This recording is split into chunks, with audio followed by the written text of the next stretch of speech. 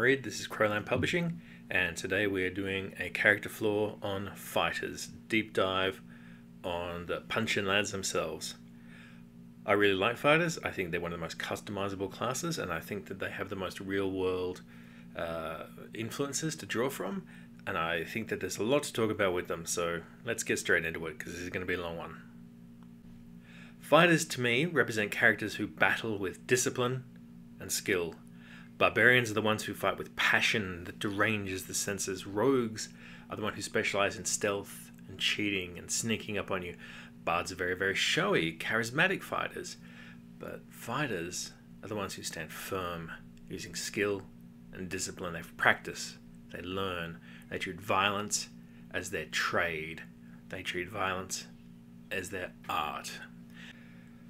The diversity of range within a fighter is incredible. You could make Darth Vader with a fighter, Arcane Knight. You could make the Hound from Game of Thrones. You could make Miyamoto Musashi from History. You could make any of the Knights of the Round Table almost. You could create your favorite wrestler. There's just so much that you can do with fighters, so we've got a lot of ground here to cover. Some examples from pop culture and history are always, I think, really useful when we're talking about fighters, but man, where do we even start? From mythology, we've got Hercules, we've got Samson, we've got Scartha, who trained Cuchulainn, we've got Grazina, who was a Lithuanian, mystical pagan warrior who held off the invading Teutonic Knights. Any of the Trojan War characters are fantastic character types for fighters. You've got the arrogant Achilles and the mighty Ajax, who failed an important will save. From more, you've got Alaric, the leader of the Visigoths, Leonidas, of course, from 300. I'm a big fan of El Cid, the wily raider of Spain. Tomeo Gozen, she was a Japanese samurai woman, a cavalier, we would call her in D&D terms. Shaka Zulu, the Conan of the Savannah, as someone once said. Spartacus, the great gladiator. Lady True, who I hope I said that right. The Vietnamese warrior lady with 2 swords. She's absolutely cool. You should check her out. Maybe the greatest badass to ever live was Musashi. I talked about him before, the sword saint. I like Eric Bloodaxe, the insane Viking, and his witchy wife. The man who was too psychotic for Vikings. From pop culture, well, we've got a few thousand years of that. Bradamante, the Great Knight from Orlando Furioso. Cain from the Acts of Cain book. I really like that. It was written by a guy who I think he's actually got experience in mixed martial arts. And so Cain is what they call an infighter. And he even has trained in medicine because it helps him hurt people more effectively.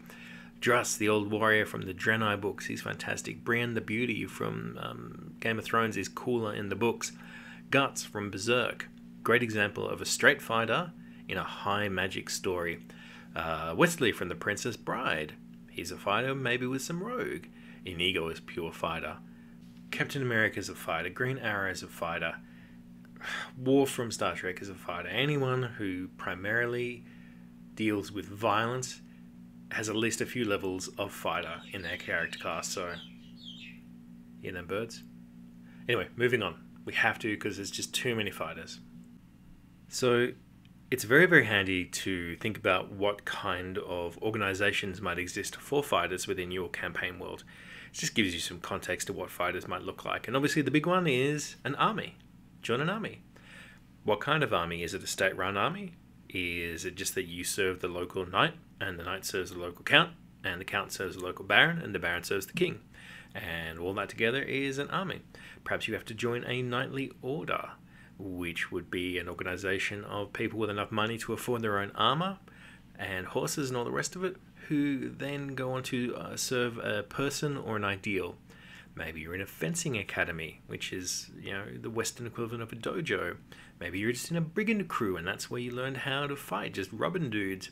Maybe you were a freedom fighter / terrorist, a gallowglass like the Irish had. Maybe you were just a fierce warrior culture where everyone likes to fight and everyone has to fight. The Segula from the Malazan books, for example. I really like the Livonian Sword Brethren from history. They hunted down the pagans of Lithuania. Like, I'm interested in them. The Order of the Dragon, named after a dragon slayer that ended up with a bit of a vampire issue. Warrior lodges are often in tribal cultures. They're an actual caste of fighter, and that to join the secret society, you have to prove yourself. Maybe you're a housecarl, who is a kind of person who is skilled enough with violence that they enter the household of the Lord, and they're very, very respected people. The Sacred Band of Thieves, very interesting. They were a group of men, and their boyfriends fought behind them so that they would never look bad in front of their partner. The Levelers, I love the Levelers. They were a group of Puritans who bound together to help the common people, and they formed the basis of the New Model Army. The Varangian Guard, who were a group of Vikings. The Yom Vikings, oh my god, they're so cool. No end to mercenary companies. So what does the military might look like in your campaign world? Think about that, and you'll have some inspiration for what fighters look like and where they came from and how they're thought about within the world. So in a world of gods and monsters and dragons and wizards and all the rest of it, what made you decide to deal with all that with a sword or a club or a bow? What kind of world is it that you thought that you could make your way just through violence? Were you just come from a warrior culture where that's just what you do as a mature person? You just learn how to fight, or you learn how to farm. Did you have a wrong to avenge? Did you have a master who trained you well? Maybe you came from a rich family and you come from a culture in which that is just simply respected to be a fighter. Do you want to be a fighter? Maybe you were trying to save up to go to wizard school and you just didn't have the cash, so you decided to make a few bucks by kicking heads. Maybe you flunked out of being a paladin. Maybe you just were not morally correct enough, or maybe you didn't have the willpower. Maybe you just fell into this because you're a big lad and you're good with your fists. Why fighter? I said before that I thought that fighters tend to represent people who are trained. Is that way for you? 3, 2, 1.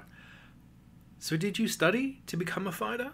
Or do you have natural skill? Are you just, like a big, burly maniac who just picks up weapons and is really, really good with them? Or did you study? Did you train more specifically? Do you come out of a pit fighter tradition where you were just thrown in and told to survive? Are you a highly professional soldier? Maybe you trained at a dojo, or maybe you worked under a specific kind of fencing master. Perhaps you were a squire to a great knight and you've ended up adventuring somehow. What does your skill mean to you? Where does it come from? What do you feel about your own capacity with a weapon and with the ability to make tactical and strategic decisions on the fly? What's that mean to your character? And how does that fit into the game worlds that your DM is presenting to you? Or how do you as a DM see the fighter character class? So how do you customize a fighter? How do you really make that fighter unique and stand out? Not only just as a PC playing a character, but as a DM looking to create various kinds of martial traditions. What makes fighters different? Okay, well, I think that the good news is that there is literally hundreds of thousands of cultures with warrior traditions from all around the world that we can draw on. From Hawaii to northern Canada. Do you want to look like a cataphract? Do you want to look like a samurai? Do you want to look like a Cossack? Do you want to look like a spearman? Do you want to look like a Viking axeman? Do you want to look like one of those Chinese warriors in their amazing lamellar armor? There's so many ways to visually look like a fighter, to look like a warrior. And also, you should think about your martial abilities. What do you look like when you're fighting? Are you fast? Are you strong? Are you clever? Do you sit back and wait, strike? Are you a nimble duelist? Maybe you're spinning around, getting into combat. Maybe you just wade in like a beast, just like, with a mace, just smashing things around. Maybe you're an ice cold sniper and you just sit back with your crossbow and kill. Are you a defensive fighter? Do you like to parry? Do you like to fence? Or do you just, let enemies wear themselves out on your shield and you just take it and take it? Are you flashy or are you economical? Are you quiet or are you loud? What do you look like when you fight? So as we've seen, there's 1,000 ways to look like a fighter, to learn to be a fighter, and fight like a fighter. So let's talk about multiclassing, because an X who can fight creates really strong, very specific and individual character concepts. So let's do a quick survey. Fighter barbarian. Maybe you've started out as a trained warrior and decided to go native, or you just adopted a more freewheeling style, or you've gone crazy. Maybe you just want to have some options in combat, and barbarian isn't cultural, just some techniques. Maybe you want to use some of the big old barbarian hit points to represent your role as a defensive fighter. As a fighter bard, perhaps you started out in the army, and that was just a way to fund your barding. The old soldier skills rarely go away. Or maybe you're an Indiana Jones style warrior scholar. You just took your fighter abilities first. Maybe violence and death has brought out a more introspective side in you, and so you've decided to think about yourself as an artist. Also, is good swashbuckler if you want to be an Inigo Montoya, like we talked about before. Fighter clerics. Well, why aren't you a paladin? Well, maybe you just put down the sword after a long war or a horrible criminal activity or something, and you wanted a break from being a fighter, so you became a priest instead. Or maybe you are an order of martial priests, and they won't accept anyone unless you can fight. That's a part of your service to the god. Maybe you are have been around clerics so long in your role as a temple guard that you've picked up some skills and some disciplines. Fighter druid. You've come around to loving nature and abandoned your old ways maybe, but you still know how to fight. Or perhaps the order of the druids that you want to join is about fighting. They're primarily about defending or attacking some enemy of nature, and you had to prove yourself with weapons before they will take you into the druid order. Fighter monk. Well, I'd make a lightly armored wuxia character, like in Crouching Tiger, Hidden Dragon. You don't see those guys wear a lot of armor. Or a Jedi style character with some arcane fighter into the mix to really be a fighter who is lightly armored and moves around a hell of a lot on the battlefield. And then you can focus on a weapon rather than hand-to-hand combat, which is, I think, hand-to-hand combat, I think, is specifically about being a monk. It doesn't have to be, but that's how I view it. Or maybe, just as a fighter, you become so good at fighting, you begin to feel the key power beneath it all, and you really want to study the spiritual aspects of your warfare abilities. As a fighter paladin, perhaps you were a knight, and then finally you were accepted into a Templar-style order, or a battlefield conversion happened, and you decided, I must now swear an oath to the gods, or swear an oath to whatever, and you change. It's just that it represents your paladin abilities. Or maybe something happened to you, and you feel compelled to say an oath. Fighter ranger. Easy enough. You're a fighter, and the ranging part is your military specialism. Or perhaps you were just a fighter who was behind enemy lines and you had to get good at being out there. Maybe you're like Beastmaster from the film Beastmaster. You just want an animal companion like Beastmaster. Or maybe you just want to be good at archery and you figure this is a way to sort of make yourself more of a sniper type. To be fair, I haven't seen a ranger in a very long time in a game of D&D. Their rules are pretty bad, and even the new rules aren't that great. But anyway, we're narrative. Anyway, fighter rogue. You're just a rogue who has some skill at fighting. Maybe you're an assassin or a leg breaker, or maybe this is more of a swashbuckling or ninja kind of a thing. Maybe you're a Catwoman style thief, and the fighter represents your abilities with the whip. Fighter sorcerer. Something happens to you to make you a sorcerer. That's easiest character class in the world to multiclass into. Oh, wow, I just found out my mum's a dragon. So now you've got magical powers. Or maybe you just fell into a magical pool or whatever.